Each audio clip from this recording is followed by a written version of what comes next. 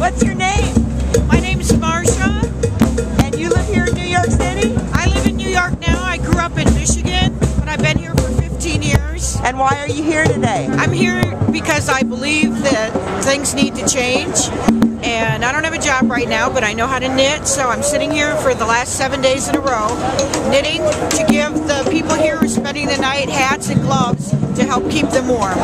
That is so cool, Marsha. I'm going to take a flash of your sign. Okay. And you can show me your tallies. Why don't you tell me about this?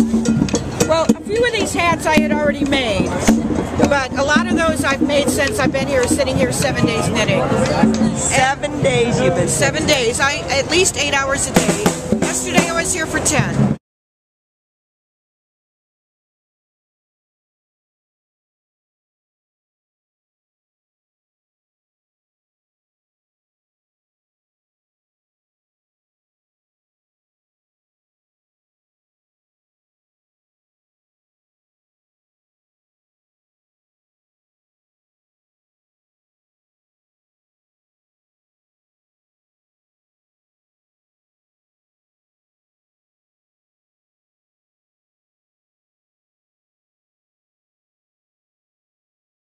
Have you seen all kinds of people out here?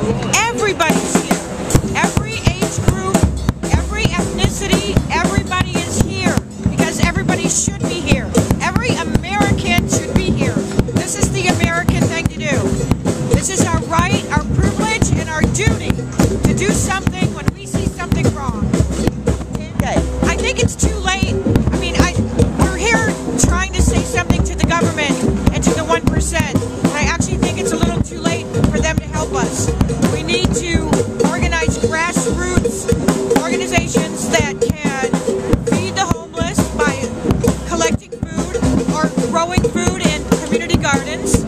We need to get doctors who do make a lot of money to donate 1 day a week of their time to help people who don't have health insurance. The same with the pharmacists and the drug companies.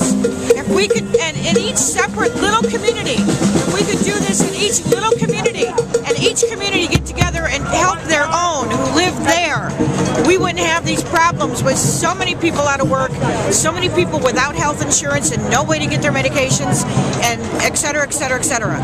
Take care of your own. This is the way it used to be. When Hillary said it takes a village, she wasn't kidding. We need everybody to form their own village with different craftspeople who do different things and take care of each other. It's the way this country started. It's the way we should get going again. Good on you, girl.